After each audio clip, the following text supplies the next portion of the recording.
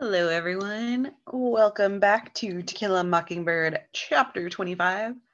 So, for this chapter, I actually, right when I was reading it,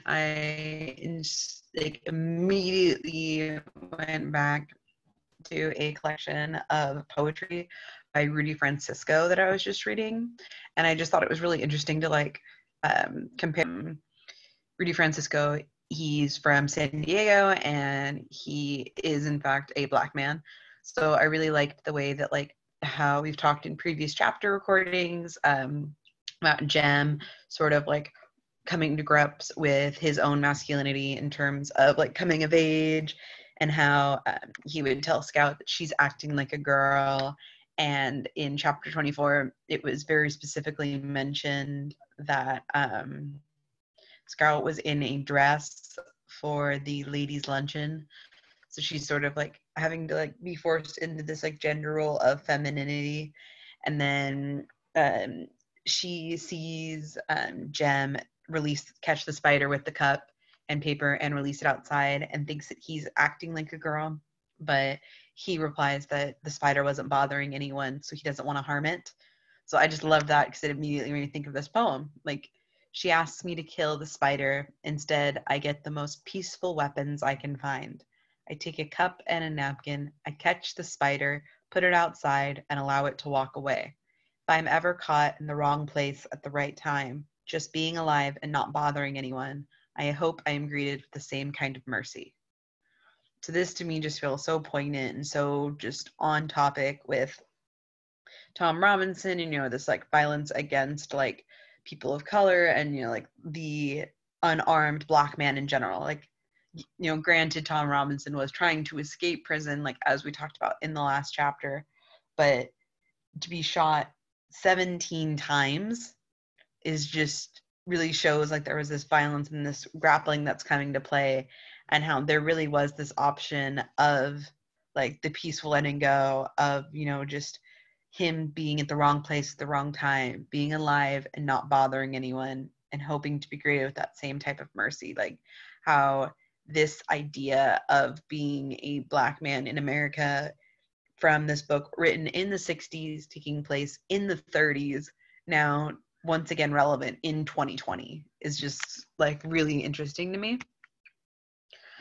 So with the spider in the cup, obviously Tom Robinson is the spider. Just like how Rudy Francisco, as a black man, hoped in this modern day and age to be seen with mercy. Tom Robinson had hoped for the same thing, yet he's convicted on these charges despite really good representation by Atticus. And then in these court system, as the appeals being worked, he ends up dying by attempting an escape. And the town really only doing typical small town gossip. I know I've mentioned it in previous chapters how it cracks me up, this idea of small towns in modern literature. I was actually watching a new show called Sweet Magnolias. It's really good so far. I recommend. It's TV 14, so I think you guys are old enough for it now. Just talk to your parents about it. But there's this idea of the rumor mill, in the show, in the small town, of how one person sees something and within an hour the whole town knows it. So in typical, Maycomb small town fashion, the town is divided by the death, and it's the town gossip for about 2 days. And Mr. Underwood actually writes an editorial about the death, and how it's just completely wrong, and the idea of innocent people being killed, not only in Macon but in society in general, how terrible it is. Yet the rest of the town finds it typical of a black man that he made his bed and he has to lie in it, sort of thing. I think it was Mr. Moscoso that had brought up how the lawyer in Tom Robinson's trial that was prosecuting him, so was trying to prove that he was guilty. The sort of nail in the proverbial coffin was that Tom Robinson felt bad and felt sorry for May Eliel. So this idea of, and so foolish, and Tom Hardy. So it sort of gives you this idea that it's typical of a black man that he overstepped his bounds, and he kept trying to do what was outside of being socially acceptable, so he deserved it. And it's like really interesting to like look at it in terms of the small town and in terms of racial bias.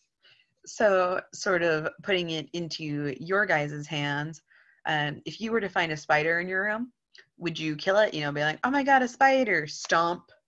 Or would you trap and release it? You know, grab the cup, grab the paper, and treat it with mercy. Um, like we were saying here, like as Rudy Francisco pointed out, if I'm ever caught in the wrong place at the wrong time, just being alive and not bothering anyone, I hope I am greeted with the same type of mercy. So if you find a spider in your room, do you treat it with mercy and trap and release it? Or do you kill it because it's typical of a spider? Feel free to shoot me an email for some extra credit with the response of that. If you guys want to talk about a metaphorical spider of it being like the spider representing Tom Robinson or people of color in general in America, I'd be very interested to see that. Or if you want to take it the literal route and you say like, I hate bugs, I have arachnophobia, I'm killing that spider, like feel free to treat it that way. And either way, I will see you next chapter.